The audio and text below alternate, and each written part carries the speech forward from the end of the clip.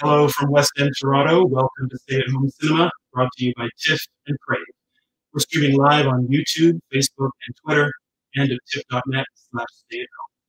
I'm Cameron Bailey, the Artistic Director and co-head of TIFF, and tonight we're spending some time with a religion. The film is Falls Around Her, and we'll press play at 7:30 p.m. Eastern. Our guest is the film star, Tantoo Cardinal. First, some shout-outs. Shout out to all of the frontline workers who are keeping us safe and healthy and fed. To our donors and members, you're keeping us going. Thank you very much from all of us at TIFF. Shout out to all levels of government, the Government of Canada, Province of Ontario, and the City of Toronto, who support TIFF all year round. And a big shout out to our corporate partners, including our lead sponsor, Bell, and our major sponsors, RBC, L'Oreal Paris, and Visa. I'm speaking to you, as I always do, from Indigenous land, and I want to shout out all Indigenous storytellers from coast to coast to coast. I'm so glad we get to revisit Falls Around Her tonight by the Anishinaabe writer-director Darlene Naponse, which premiered at our festival in 2018. Darlene's film deals with some crucial themes, including ownership of the land, of natural resources, and of stories. So as we prepare to watch this film, take a moment to think about the land that you are on. Find out who the traditional keepers of your land, the land that you're on, are. What's the treaty relationship, or is it unceded territory? Here in Toronto, we're in the Dish with One Spoon territory. It's the traditional territory of the Haudenosaunee, the Anishinaabe, and the Huron-Wendat. It's also the treaty territory of the Mississaugas of the Credit First Nation, and is home to many First Nations, Inuit, and Métis people who respect. I want to thank tonight's community partner, the Imaginative Film and Media Arts Festival. As the world's largest presenter of Indigenous screen content, Imaginative is an important partner festival to TIFF, working on events with us throughout the year. Thanks to Imaginative for putting the word out about tonight's event, and we'll be welcoming questions from their members during tonight's Q&A. You know, we've watched Tantoo Cardinal in films and TV and on the stage for many years. Maybe she'll tell you how many. On the big screen, she played Black Shawl in Kevin Costner's Dances with Wolves. She was in Black Robe, Legends of the Fall, and Blue River, and an award winner in Ann Wheeler's film Loyalties. On the small screen, she's been in series from Dr. Quinn, Medicine Woman, to Westworld, and she is a Cree and Métis, and also been an early vocal advocate of Indigenous storytelling, appearing in landmark films like Smoke Signals and TV shows like Moccasin Flats. She has won countless awards for her acting and her activism on behalf of Indigenous people and the environment. That includes the Order of Canada, 2018 Burke's Diamond Tribute to the year's women in film for her work as the Canadian actress, presented by TIFF's official jewelry sponsor, Burke's and Telephone Canada. But tonight's film, Falls Around Her, marks the first time she's taken the lead role in the film. I want to ask her right now. Tantoo Cardinal, welcome to Stay at Home Cinema. Thank you. Thank you, Cameron. Yeah, no, welcome. Thanks, and good to see you. How is your lockdown going? I think it's going really great. It's a very safe place. I'm right on the ground floor. I'm not in an apartment building where there's a lot of people going in and out, and so it's really comfortable and it's really safe. Nice. Just off the Sunset, about 3/4 of a block, and it's quiet. That's great. I see like a glimpse of what looks like a piece of art behind you. Is that an artwork? Yes. This is a shawl that was awarded to me. It was Jolie Proudfit, who was, she curates a film festival in Palm Springs, San Diego, wherever she puts it on. And anyway, I wish I could get a good shot of it. Yeah, she got this artwork and got it put on this shawl and presented it to me. Oh, looks beautiful. She was celebrating women in film. Nice. Yeah. Makes for a great backdrop. I want to begin by asking about this particular moment in your career, because it really does feel like it's been, you've been going for so many years, but you're at your peak right now, it feels like. And when you look back at what you've achieved so far and forward to the projects ahead of you, including the series you're working on, Stumptown, how does it feel to you? You know, it feels like when I stepped into doing this work back in 70, 71, and then I look back on the trail and how I traveled and what I had to do to survive, and my passion. It was a purpose that I had, and the purpose is to get the truth of who we are out into the air. I wanted the Canadian public to understand they did not understand who we are, and that I wanted our truths to be brought forward and come forward. So that's what I tried to do, and in the work that I got, and which was not much. It was not substantial, maybe a couple of jobs a year or something like that. But I always made myself available so that I would be able, if any acting came up, I had to be able to go and do it. So I could not tie myself into a commitment that I could leave, because I was committed to this purpose, to this passion.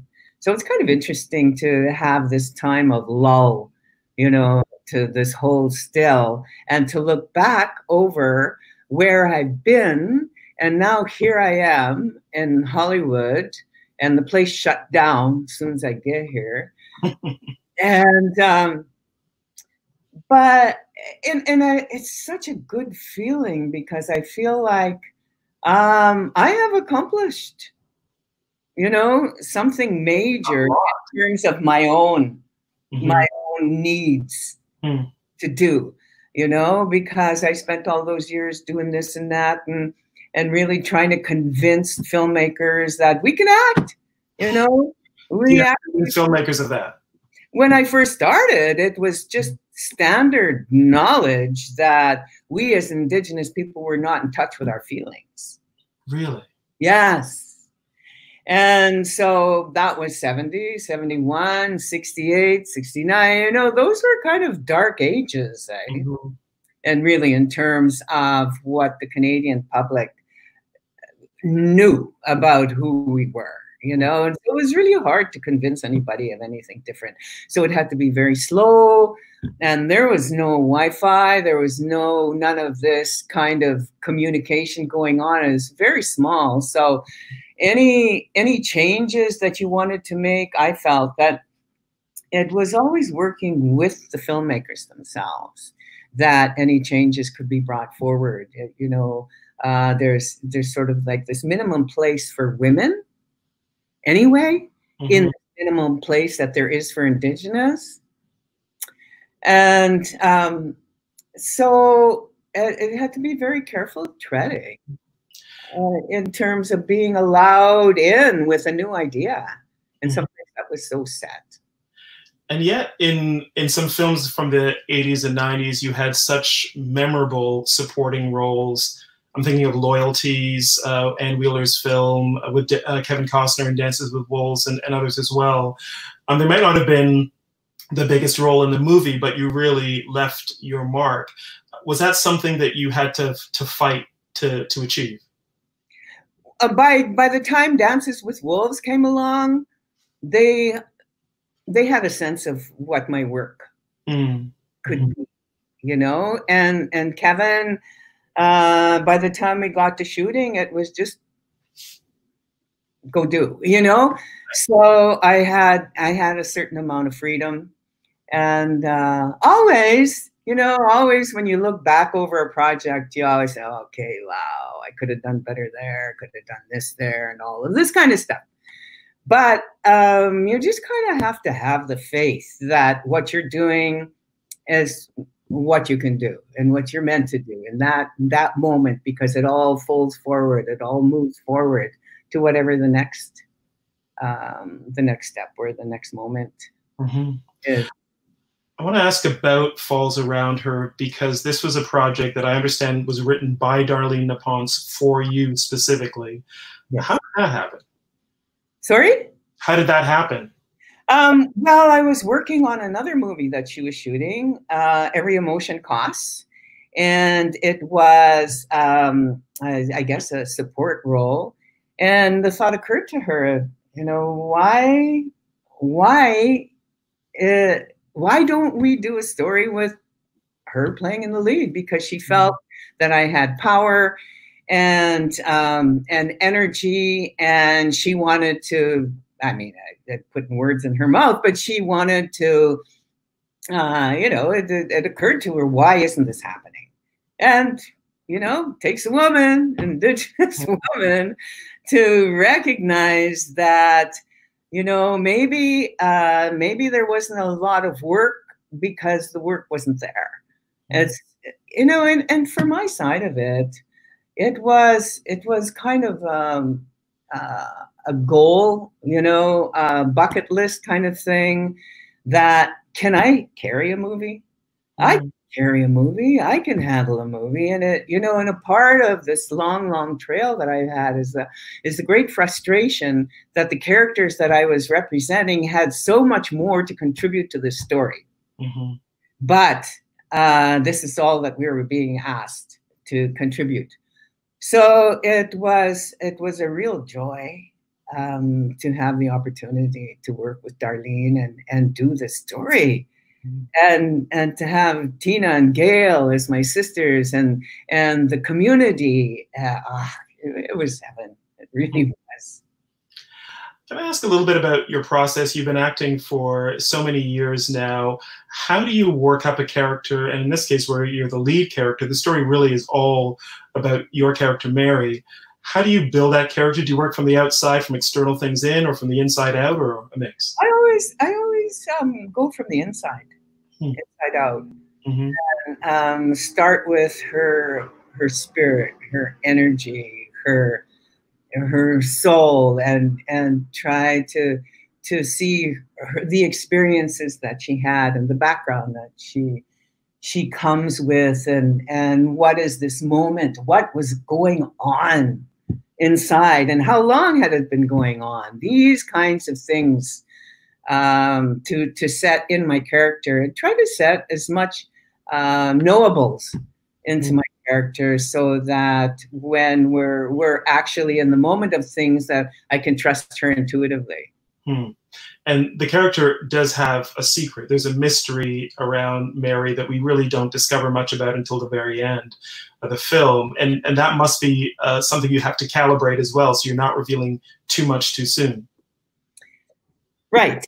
Yes. And it helped that I had to do it on my own, because, and I really felt like there wasn't anything that I could say, explain, or contain. You know, I couldn't share it with my nosy sister, because I didn't trust her lips. And this is definitely something that I had to handle, that I had to deal with.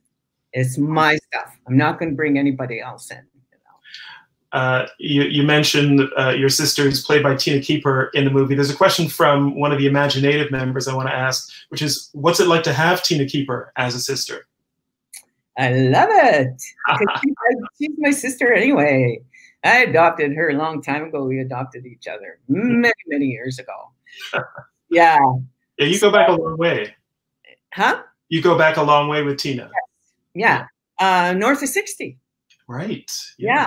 Because I was reading for that role, and I was kind of afraid of series. And those oh, really? Why? Because I really wanted the opportunity to explore. There was more and more characters that were coming forward with more complexities. And I really didn't want to be stuck in like a 6-year agreement. I couldn't hardly make it, you know, a 2-week agreement in many ways, you know. So, you know, there was different elements that were involved.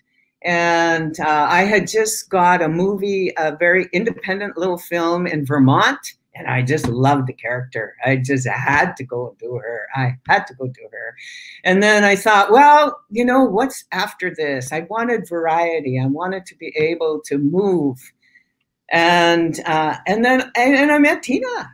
in it. And I'm so grateful because I thought, wow, that was a lot of work to carry that series. Yeah. Just did such an amazing job. And I really trust her instincts and her intellect and her heart. And she comes from our world. You know, she didn't have to pretend to be where she's from. Right. You know? That's important.